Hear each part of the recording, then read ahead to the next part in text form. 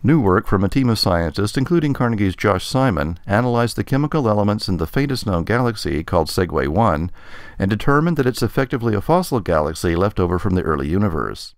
Astronomers used the chemical composition of stars to help them unravel the histories of the Milky Way and other nearby galaxies.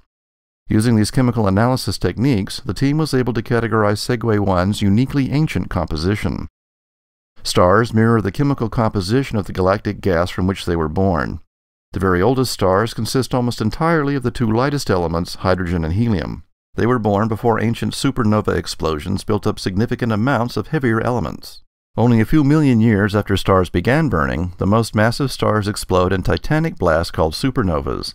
These explosions seeded the nearby gas with heavy elements produced by the stars during their lifetimes. The first supernovas to blow up from the most massive stars produced elements like magnesium, silicon, and calcium. In most galaxies, this process is cyclical, with each generation of stars contributing more heavy elements to the raw material from which the next set of stars will be born. But not in Segue 1, which likely failed to progress further because of its unusually tiny size.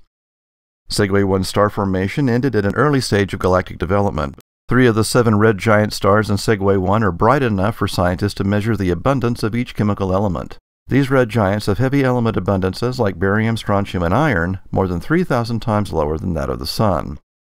Josh Simon explains that Segue 1 is the least chemically evolved galaxy known. Apparently, only a single generation of new stars was formed after the initial few supernova explosions.